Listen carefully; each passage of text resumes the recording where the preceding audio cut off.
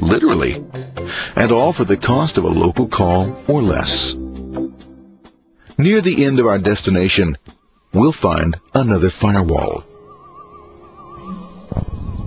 Depending upon your perspective as a data packet, the firewall could be a bastion of security or a dreaded adversary. It all depends on which side you're on and what your intentions are.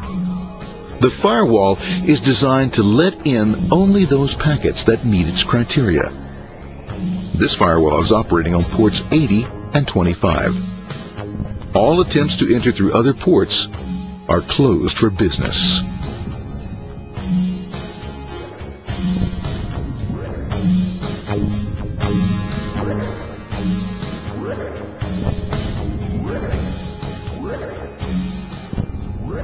Port 25 is used for mail packets, while Port 80 is the entrance for packets from the Internet to the web server. Inside the firewall, packets are screened more thoroughly.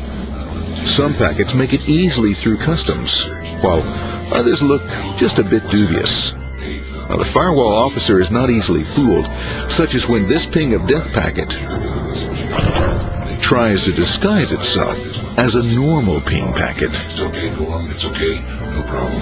Have a nice day. We out here. Bye. For those packets lucky enough to make it this far, the journey is almost over.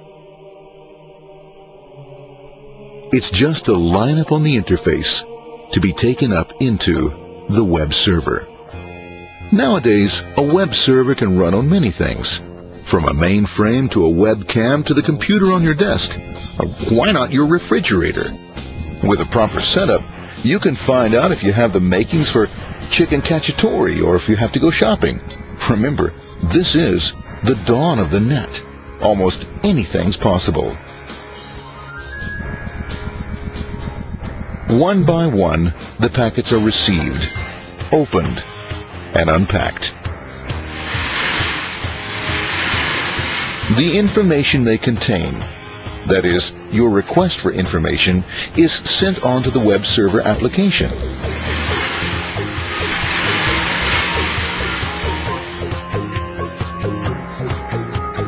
The packet itself is recycled, ready to be used again, and filled with your requested information.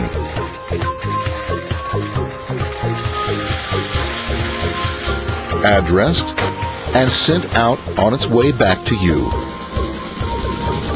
Back past the firewall, routers, and on through to the Internet.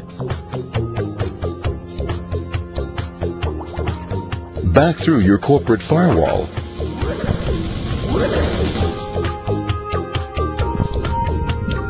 And onto your interface.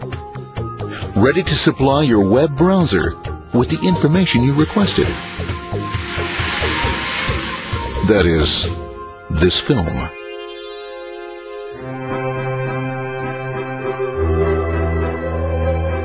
Pleased with their efforts and trusting in a better world, our trusty data packets ride off blissfully into the sunset of another day, knowing fully they have served their masters well. Now, isn't that a happy ending?